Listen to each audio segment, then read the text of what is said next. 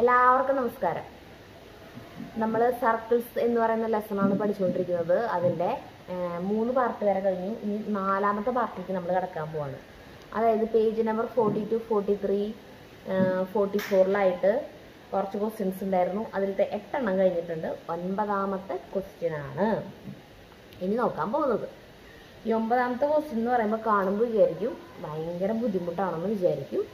പക്ഷെ ശരിക്കും കുറച്ച് ബുദ്ധിമുട്ടാണ്. അത്രയ്ക്ക് ബുദ്ധിമുട്ടൊന്നുമില്ല കേട്ടോ. നമുക്ക് മനസ്സിലാക്കി പഠിച്ചു കഴിഞ്ഞിട്ടുണ്ടെങ്കിൽ നമുക്ക് ഈസിയാണ്. ക്വസ്റ്റ്യൻ നോക്കാം. A triangle is drawn by joining A point on A സെമിസർക്കിൾ to the ends of the diameter. Then semicircles are drawn with the other 2 sides as diameter. Prove that the sum of the areas of the blue and red crescents in the second picture is equal to the area of the triangle. എന്നാണ് നമുക്ക് prove ചെയ്യേണ്ടത്. ഒരു triangle വരച്ചിരിക്കുന്നു. അതായത് എവിടെയാണ് triangle വരച്ചിട്ടുള്ളത്? ഒരു semi circle വരച്ചു. എന്നിട്ട് ആ സെമി സർക്കിളിൻ്റെ ഡയമീറ്ററിൻ്റെ 2 എൻഡിൽ നിന്നും കൂടിയിട്ട് ഇങ്ങനെ ഒരു ട്രയാങ്കിൾ വരച്ചു. അപ്പോൾ നമുക്കറിയാം ഇതൊരു റൈറ്റ് ആംഗിളിൻ്റെ ട്രയാങ്കിളാണ്, അതായത് റൈറ്റ് ട്രയാങ്കിളാണ് നമുക്കറിയാം. ഇനി എന്താ ചെയ്തതെന്ന് വെച്ചിട്ടുണ്ടെങ്കിൽ ഈ ട്രയാങ്കിളിന് മറ്റ് 2 സൈഡുകളും കൂടി ഉണ്ട് അല്ലേ? അപ്പോൾ ട്രയാങ്കിളിൻ്റെ 3 സൈഡിലത്തെ ഒരു സൈഡാണ് ഡയമീറ്റർ ആയിട്ടാണ് ഒരു ഹാഫ് സർക്കിൾ വരച്ചിട്ടുള്ളത്. ഇനി ഈ ട്രയാങ്കിളിൻ്റെ മറ്റ് 2 സൈഡുകൾ കൂടി ഡയമീറ്റർ ആകത്തക്ക വിധത്തിൽ 2 സെമി സർക്കിൾ കൂടി വരച്ചു.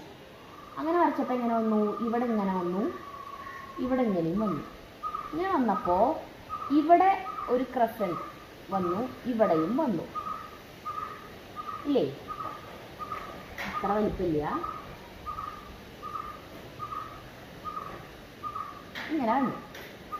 അപ്പോൾ ക്വസ്റ്റ്യനിൽ പറഞ്ഞിരിക്കുന്നത് എന്താണെന്ന് വെച്ചിട്ടുണ്ടെങ്കിൽ ഈ 2 ഭാഗങ്ങളുണ്ടല്ലോ, ഈ ചന്ദ്രക്കല വന്നിട്ടില്ലേ, ആ 2ൻ്റെയും കൂടിയിട്ട് ഏരിയ ആഡ് ചെയ്താൽ കിട്ടുന്ന ആ തുക എന്ന് പറയുന്നത്, സം എന്ന് പറയുന്നത് ഈ ട്രയാങ്കിളിൻ്റെ ഏരിയയ്ക്ക് തുല്യമായിരിക്കും എന്നാണ് പറയുന്നത്.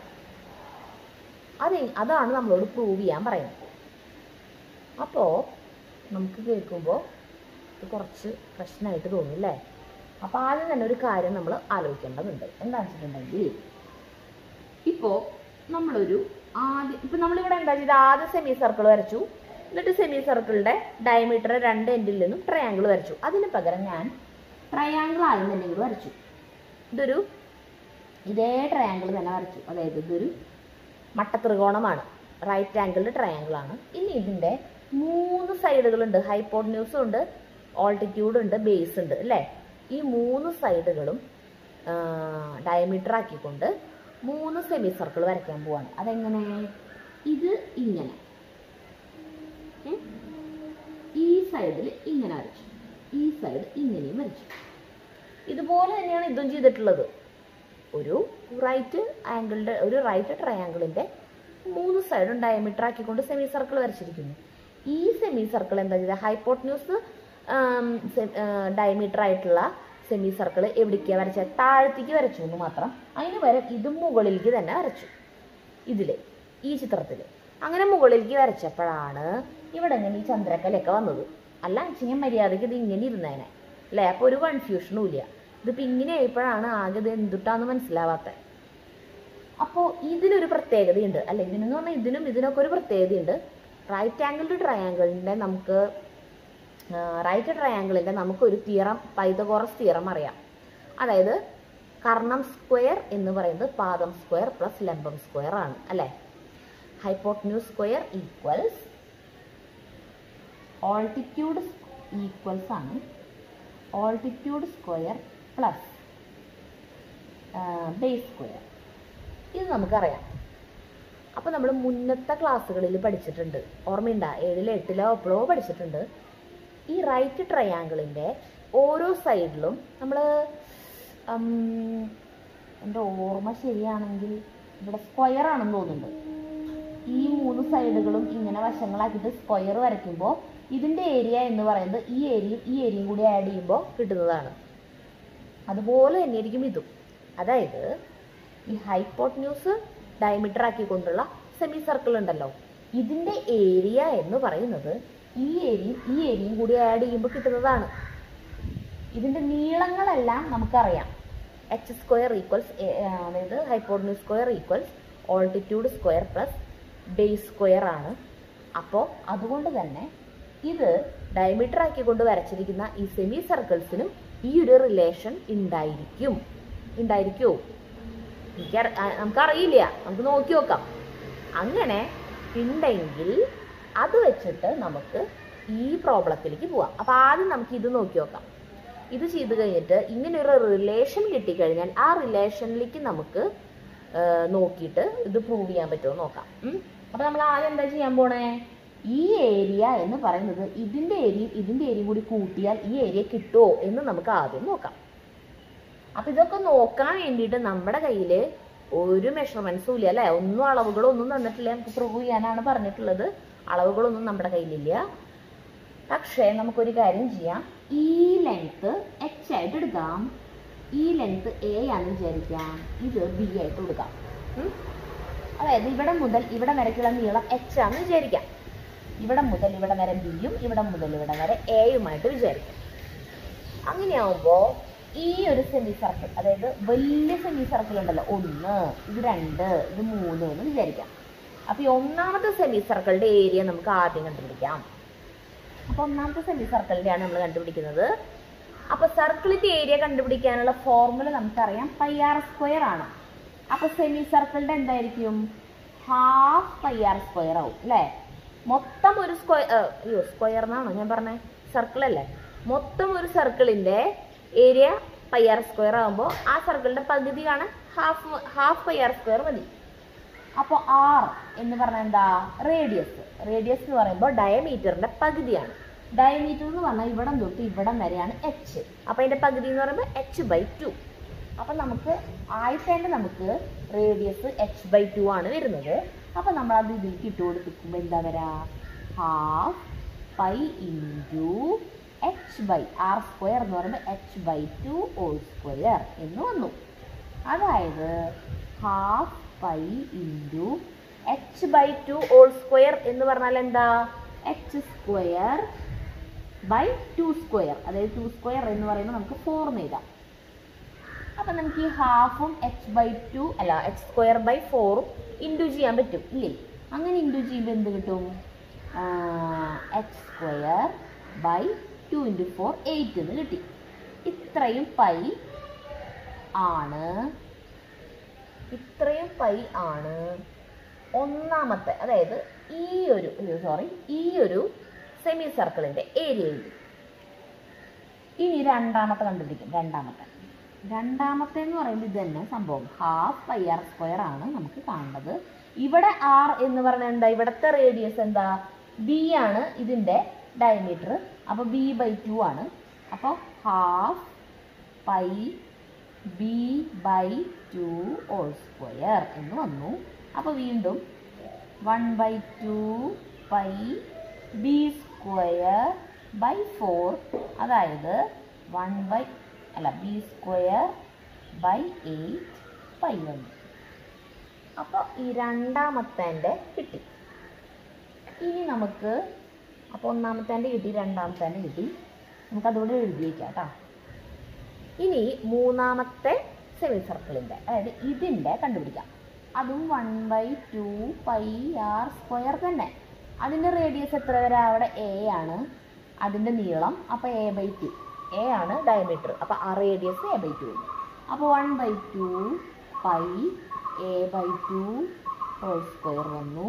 അതായത് a²/8 π വന്നു. അപ്പോൾ എല്ലാത്തിൻ്റെയും നമുക്ക് ഏരിയ കിട്ടിക്കഴിഞ്ഞു.